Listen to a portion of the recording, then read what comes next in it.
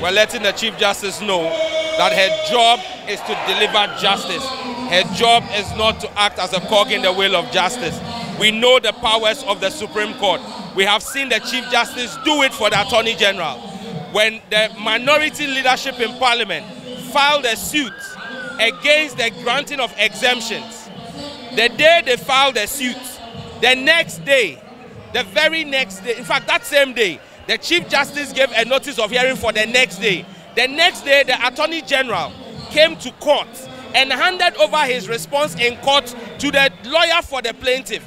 The Chief Justice asked the lawyer that he should respond to the case in the court. He should read the response of the Attorney General.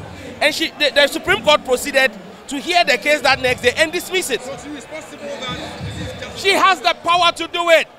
She should stop making excuses. We didn't pay the Judicial Service and the Chief Justice to be holding press conferences. We paid them to deliver justice. They must give us a timetable and deliver justice expeditiously.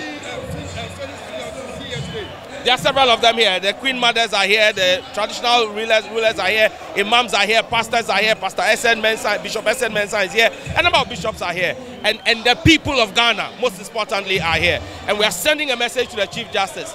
Enough is enough of hesitating and not doing her job. At 2 p.m. on the same 29th of July, the Chief Justice gave a hearing notice for the next day. The Attorney General had not filed a response, yet she filed a hearing notice. Meanwhile, she claims that she is waiting for the Attorney General before she can give us a hearing notice. The next day, the Attorney General came to court on the 30th of July. It was in court that the Attorney General handed over his response to lawyers for the plaintiffs.